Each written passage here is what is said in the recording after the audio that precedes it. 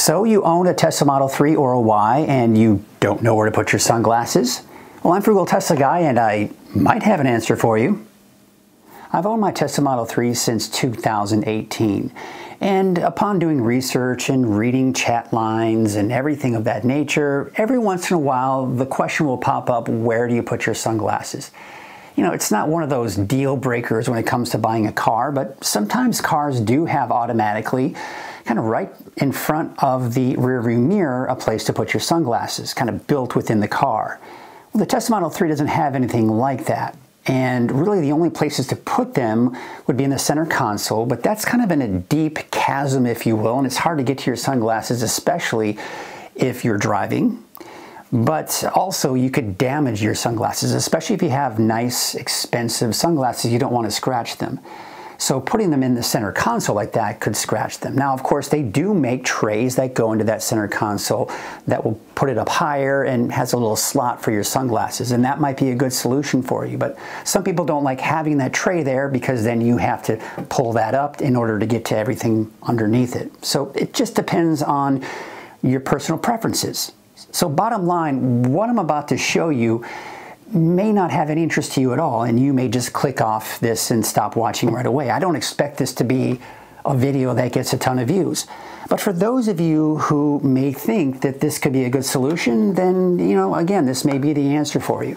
So this is one of those products that I came across, and quite honestly, I thought, you know what, for 25 bucks, I can put this on my YouTube channel.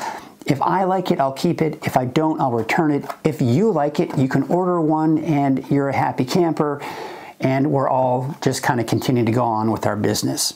So it comes in this box right here, and it's a big box actually. There's a plastic bag that it was in, you know, as standard. There's a tool here that you might need to install this, and that's what it came with.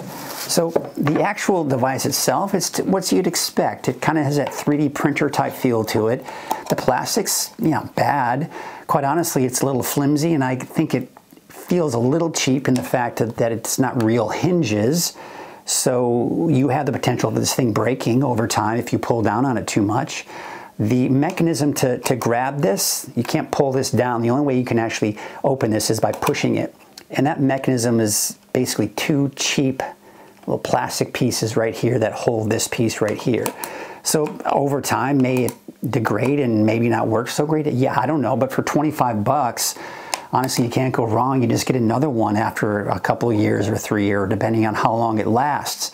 So again, is this something I'm excited about? No, but it's a great place. I think you can store your sunglasses. I've done it before in other cars. And to answer your question, yes, it does have some felt in here. So that would also help to kind of protect your sunglasses and keep them from getting scratched. So let's see. First, another thing I'd like to mention too is the fact that there are no instructions on how to install it. So you know, I guess they just assume you're going to get online to see how it's installed. So I'm going to take a look at that, and then I'm going to show you how I installed this, and then we'll see how it looks. A couple of things of concern, and my son actually brought this up, is how bulky is it going to look up there? Is it going to be this monstrosity behind the or in front of the rear view mirror? Yes, my son thought it might. And number two, I'm curious as to whether or not it's going to block the camera for full self-driving. So if it does, then this is definitely a deal breaker, because I got to make sure, especially being in the FSD beta program, I've got to make sure that that camera has access. So we'll see. But let's get out to the car and install it and see how it looks. All right, so we've got basically two clips on each side. You've got two clips right here on the back side or the front side here. And then facing toward the windshield, you've got these two clips right here. And these two clips that you see right here, those will go underneath here, and then this will kind of clip up top here. And I think that's where this tool here comes into play. So it goes this way, and it looks like, I'm going to put these down so it's easier to get them installed here, but it looks like I just kind of take this tool and, I don't know. Oh, I just kind of pull it down. So it's just kind of a, all right, so we're in there. So that's, you know, just kind of hanging there. It's on those clips. So I'm going to change the angle of the camera here so we can get on this underside here and see how that installs. So this part here was pretty easy. Let's see how this is. All right, so we've got this hanging here where we left off here, and then these two clips will go underneath this light here and where the hazards are. So again, I guess that's where this little tool comes in. You use the smaller side, it looks like, and let's see if we can figure this out.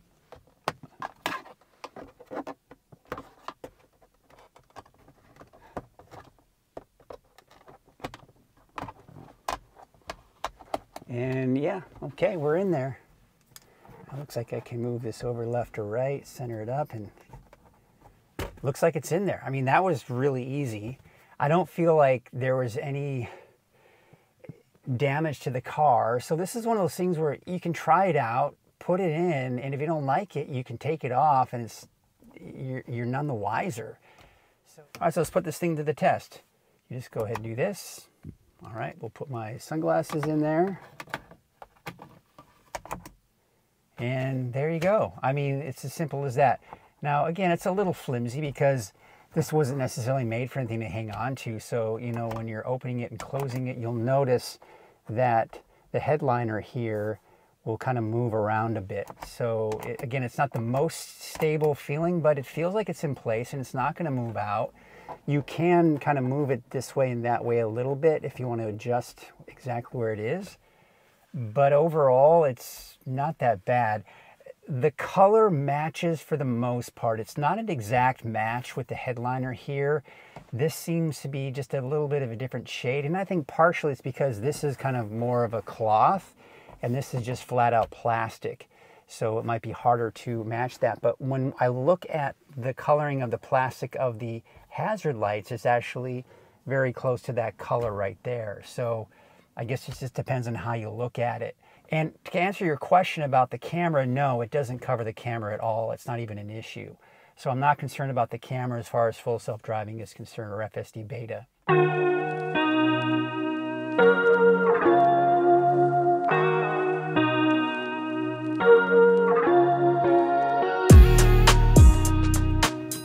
Okay, so this is probably the least exciting thing I've ever reviewed for my channel.